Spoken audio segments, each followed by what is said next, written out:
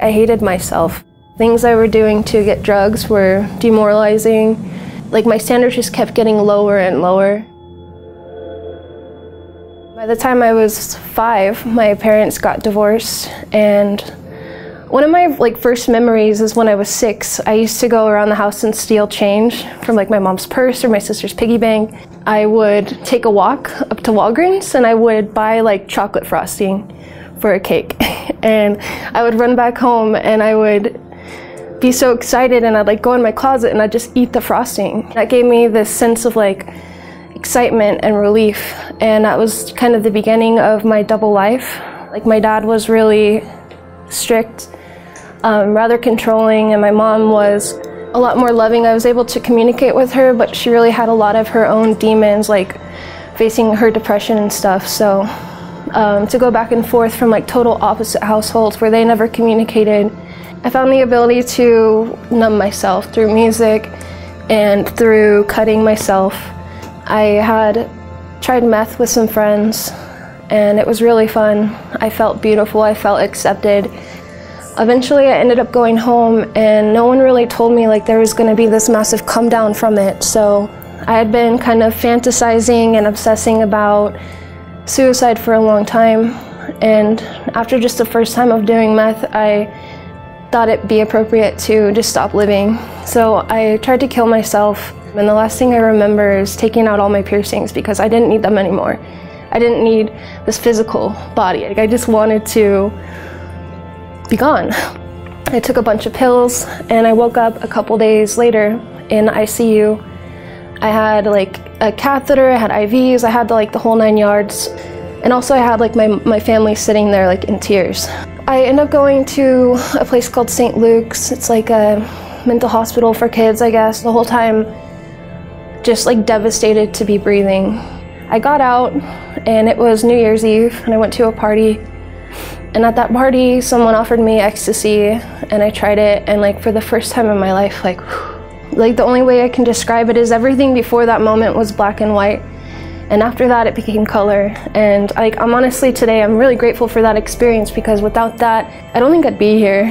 I don't think I would have had purpose. I barely got through school. I continued to do different drugs, mostly party drugs. Somehow get into college. I'm living by myself and being pretty independent at that time, until I met a boy. I was coming down off ecstasy and acid one night, and he came over with some friends. He's like, oh, you know what really helps with that? And he brought out the blue pill, and I did perc 30s and quickly became hooked on opiates. But at this point, I'm building a tolerance slowly and slowly, and when I don't do it, I get sick, and I don't really understand because I never really had that feeling with other drugs. I quickly start to lose everything. I drop out of school, I lose my job, I lose my apartment, I lose people around me. I burn every bridge that you can imagine. And this begins the process of me going in and out of detox for the next several years. I would go in there with hopes of never doing this again, of this being the last time, and I could have looked you in the eye and promised you it would be. I never had the full willingness to change and to complete the 12 steps, which is something that I heard throughout all the years that was the one solution. I lost contact with my dad. I moved across the country to Minnesota with my sister, and I burnt that bridge. A lot of my family won't talk to me anymore. I'd gotten out of some halfway house, some treatment center thing, and I immediately relapsed, and the next day I was just throwing up, and I couldn't control it, and I was just so sick. And I became very quickly an isolated drug user.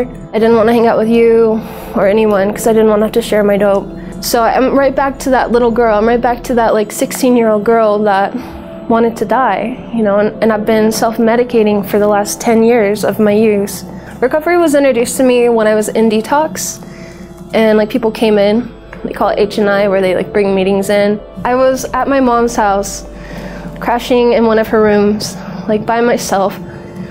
I had been up all night, dope sick. I had no money. I had no connections. I was literally in my bed just doing cotton shot after cotton shot of used cottons, and just so sick. And my arms were torn up, I couldn't hit. I couldn't even get high if I hit. Something in me was just so broken. And I try not to forget that desperation, because today my life is pretty good, but that's who I am at my core. That's the kind of drug addict I am. I'm alone. I'm stabbing myself with nothing. I'm just like doing anything I can not to feel the way that I feel. Somewhere in that morning of like being dope sick, for some reason, I hit up this girl and I'm like, I can't do this anymore. She knew someone that was in charge of scholarships at a rehab. He called me and he's like, yo, we're getting you into rehab, like out of the blue. He's like, oh, so we got you into rehab. You get to come live like for free for 30 days and get well and, you know, have a place to eat and a place to sleep and we'll take care of you. And I'm like in tears. Like, that doesn't happen to someone like me. Like, why would someone want to do that for me? Like, don't you know who I am? For whatever reason, I found the willingness to take that journey. Like, I didn't have much to lose.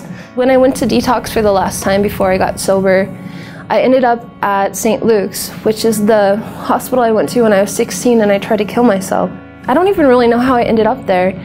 But I ended up there and it was like the same room, and I just had this realization of like how full circle my life has come. The only coping skill I had was heroin or like whatever, coke or whatever it was that was in front of me at the time. You know, it sucks to not have a solution and to be trying to figure it out for yourself all these years. Like, there's a ton of people out there that want to help. Like, I'm one of those people now that want to help. I know that's true because I really do. And like, I know it's genuine, so I've experienced it. I didn't stay dope sick. Like, I ended up going out and getting high again. Like, something happened, I pulled some kind of game, made some kind of trick, and I went out and got high again. I was sick of taking advantage of my mom. I literally had like nothing to lose.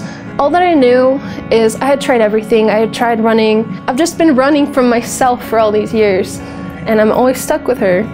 The only thing I hadn't done was completed my 12 steps. Like, I thought at the time, like, maybe I'll half-ass them, but I had like a speck of willingness started to feel again. And I will never lie and say that getting sober makes everything better. There were days that I really just didn't want to exist and didn't want to have to do this work to do it, but that little bit of gratitude that I had went a long way. And I had a great therapist, I had a great community of women and men around me there. They suggested I go to sober living, they suggested I get into therapy. Since I've been sober, shit happens. I ended up getting kicked out of that sober living because I got fired from a job and I couldn't pay. I went to live with my mom and I watched my dog get hit by a car and die. You know, I've lost friends close to me. I've had cars break down. Like life is shitty sometimes, you know, and like it doesn't stop getting shitty just because you get sober. Some of like the coping skills that I learned to deal with those shitty situations have saved my life. My life is like literally an example of playing the tape forward. When I get high, I don't know when it's gonna stop or if it's gonna stop. And I know that I'm gonna lose everything along the way. And asking for help, like from the universe or like whatever it is, just finding this quiet, honest moment within yourself. And that's helped me a lot. Like, I was so close to getting high at one point after I got kicked out of that sober living. Through the 12 steps, I've learned different prayers and I just kept repeating them over and over again until I felt better. I would get outside on myself. Like, I went and took a hot shower, and once I got out of the shower, I felt a little bit of relief. And at that point, I called my sponsor and I'm like, yo, this is what's happening. And that just took the power from it. Like, it just made that fleeting moment just go away. That was the first kind of time I had made those coping skills real in my life. Without that, like without that knowledge and that education and that experience and treatment, who knows, man, I would have just kept doing what I knew. And I would have kept feeling sorry for myself, and I would have kept getting high and feeling numb until like I literally had nothing left, because that's what I do. What I'd recommend is just getting honest with yourself and reaching out. It's like, there's a lot of good people that work in recovery, and you can call and just talk to someone and figure out like what works for you in your area, or even if it's just going to a meeting and getting honest. But you don't have to suffer alone. I'll be driving in my car. I have a car. I'll be like on the freeway about to go home and listening to music, and all of a sudden it just hits me. Like, I am not a slave anymore. Like, I just have this freedom. I found a job that I was really good at. It was in technology. I did that for like a year or so, made pretty good money. Started getting bored with it, and an opportunity opened up to like go work at the rehab I went to. And it's so rad to see these girls like in very similar positions I was in, and see the gratitude that they have, and be able to just like sit with them and like love them. It's fun. I get to like drive the van and have the music up, and it's cool. It's a cool experience. I don't know if it's what I'll do forever, but I do have a sponsor who's really involved with like H&I, and she's really awesome, and that's kind of what I want out of my recovery. So I asked her to be my sponsor, and she's great. I also sponsor women, and that's like helps get me out of myself. That's something I never did before. I always took and took. So I love being able to do that today. To my family so far, and they didn't really go as I expected, and I feel like I'm doing the best I can at this moment, and that's all right. You know, I'm not perfect. It's not going to get better overnight. I was able to pay back the sober living I got kicked out of, which that's not me. That felt really good to make that amends, you know. So much is possible beyond what I could have ever imagined. I hope for my future, you know, I hope to be somewhere completely different than I even imagine at this point. I have that hope and that faith that like anything's possible. Detox to Rehab wants to help as many people as possible and do it the right way. Please subscribe, comment, and like our channel. Thank you for watching.